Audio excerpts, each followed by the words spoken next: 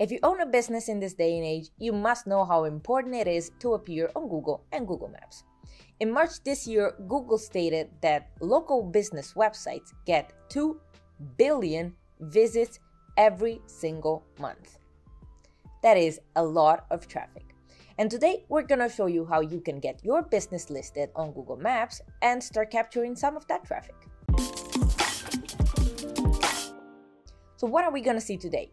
We're going to see 3 different scenarios of how you can get on Google My Business. The first scenario is if you have a brand new business, which is like less than 6 months old.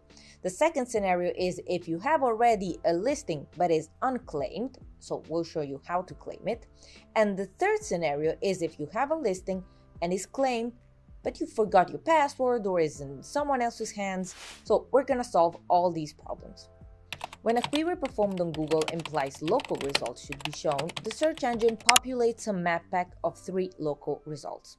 The map pack has many other names like local pack or Google 3 pack. Or if you search for a specific local business, information about that business is shown in the right panel. The data is sourced from Google My Business.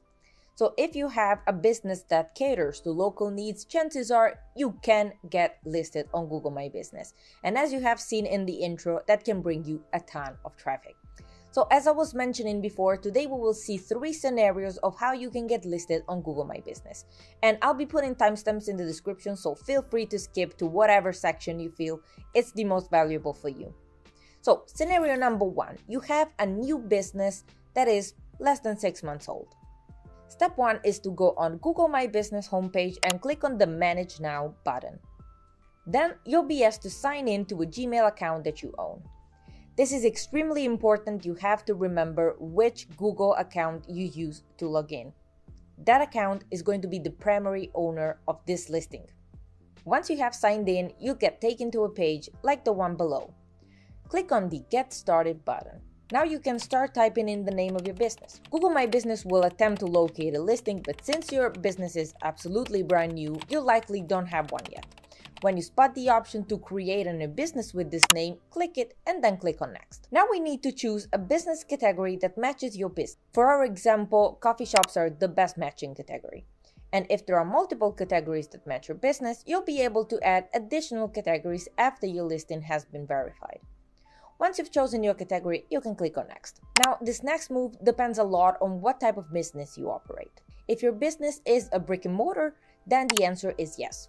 But if you're a service provider, you go to your customers and don't have a physical storefront with signage, then you will select no.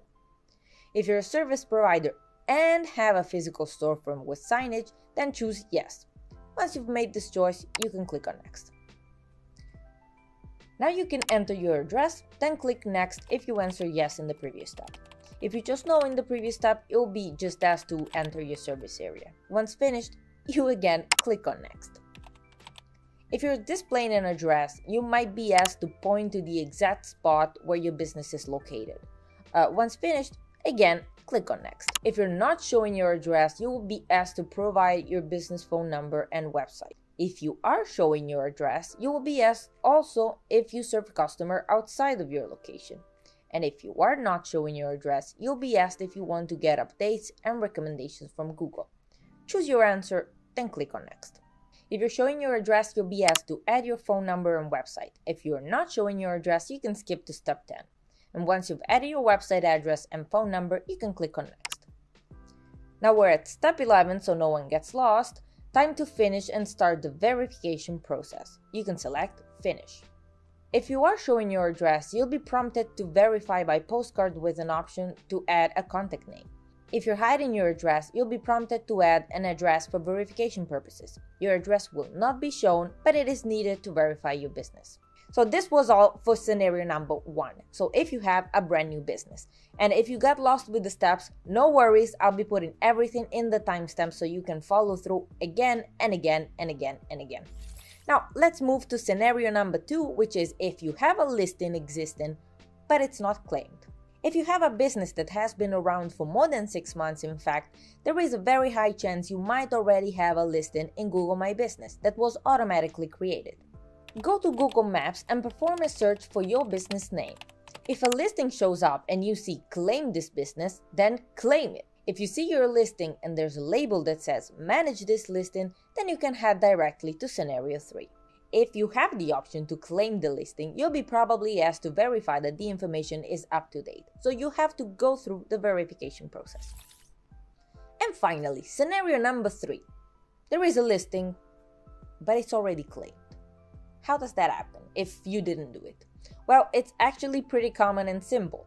A former employee was managing it and you don't have access to that Google account anymore, or it's a different account than the one you wanted to be, or it's an agency that was managing. It doesn't matter, whatever the reason is, here's how you get it back. Go to Google and perform a search for your business. Within the panel, you'll see Suggest an Edit, Own This Business. Select Own This Business. Google will then show the first 2 characters of the email address that owns the listing. Sometimes this may spark your memory with the email address that you used years ago to claim the listing, but if you do not know the email address, click on Request Access button. More often than not, you're going to check the box to share your info with the current owners and managers of the listing. For a level of access, choose Ownership. After that, you can provide your name and phone number and then submit. After you submit the form, the current owner of the listing will get an email to ask them if the request is valid. And you will also get a confirmation email that you should absolutely keep. The current owner of the business has 3 days to answer to your request, and you can of course check the status of this request on your confirmation email, the one that I told you to keep a few seconds ago. If your request is approved, you'll get another confirmation email that again I suggest you keep, and then you can start managing your profile. You're free to go. If your request is denied, you're going to have to contact Google My Business support via the help center. But what happens if the current owner doesn't answer within the 3 days? Well, then you'll get the option to claim that business. And if you want to know how to do it, you should go to scenario 2. And once you get access to the listing, the first thing you will want to do is make sure that anyone who should have access to the listing does.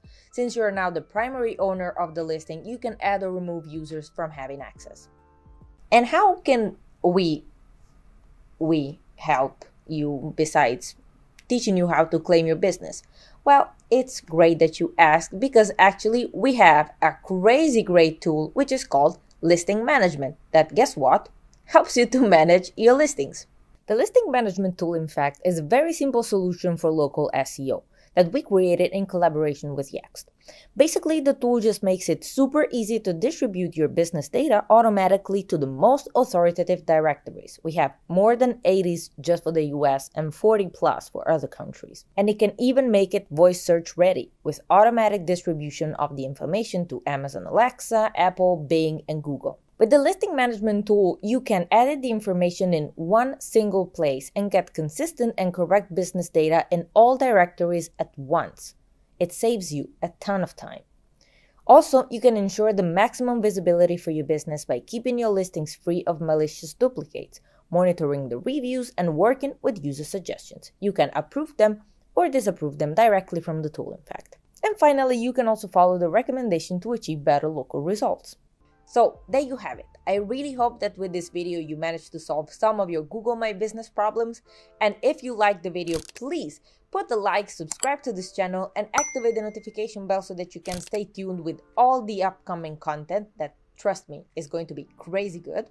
And please remember to check the description. You're gonna find all the steps we took in the video there, plus some additional resources on local SEO and Google My Business. Anything you need on local SEO and whatever, it's right there. So please check it. So I guess I'll see you guys in the next video. Thank you so much for watching. Have a great day. Ciao!